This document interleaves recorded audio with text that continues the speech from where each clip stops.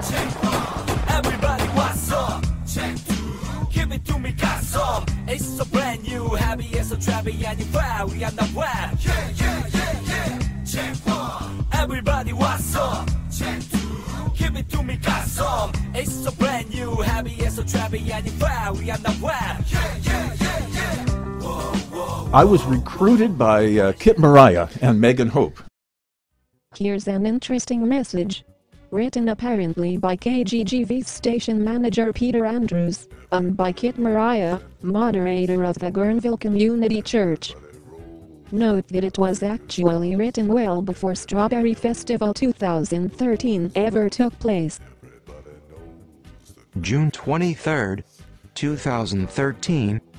To all KGGV volunteer DJs, recently past and present, this 6 months has certainly been the most traumatic of all the past 8 years of KGGV's history. The recent Strawberry Festival, our 8th year this, was successfully put on by a somewhat new team of volunteers, led by Kelly Lynn. That's what happens in organizations, and in organisms.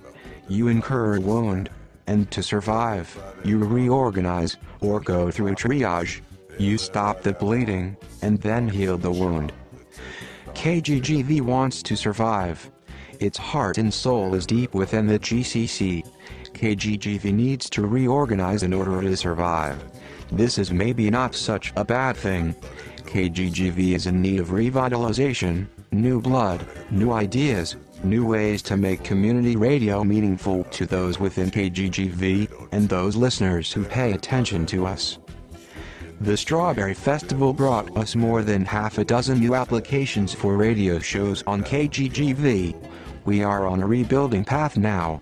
There are no reserved time slots anymore, nor any vacationing programs, nor people on hiatus.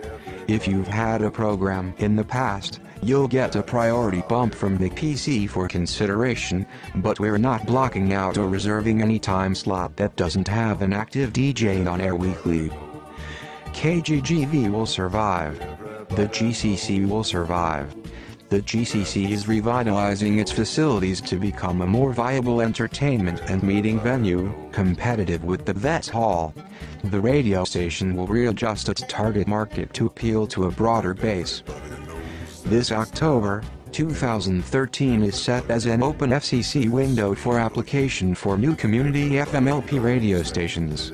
KGGV would encourage and to support more community radio, and just as we love our sister station in Occidental, KOWSLP 107.3 FM, we would love a new family member along the Russian River, should that new arrival come to term. KGGV station manager Peter Andrews. GCC Council moderator Kit Mariah.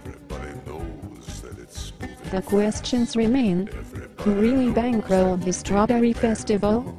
Who is the Strawberry Queen? Why were there so many leftovers served at KGGV's business meeting, held on Monday, the 24th? But let's look at some of the figures that came out after the Strawberry Festival. From the looks of things, these may be far more realistic than what was presented earlier. It's been reported that between 400 and 500 people attended. Taking a look at the pictures, taken in time marked during the event, those numbers are doubtful. It's been reported that about $1,350 was the net take. If one subtracts the supposed $200 in expenses, an ostensible profit of $1,150 remains. That's not very much. The church got all the food sales money, $200, perhaps $400, who knows? The Strawberry Festival was reported on Peter Andrews' Facebook page as being the best ever. No comment there, other than that $5,000 was cleared last year. Ho hum. So it goes.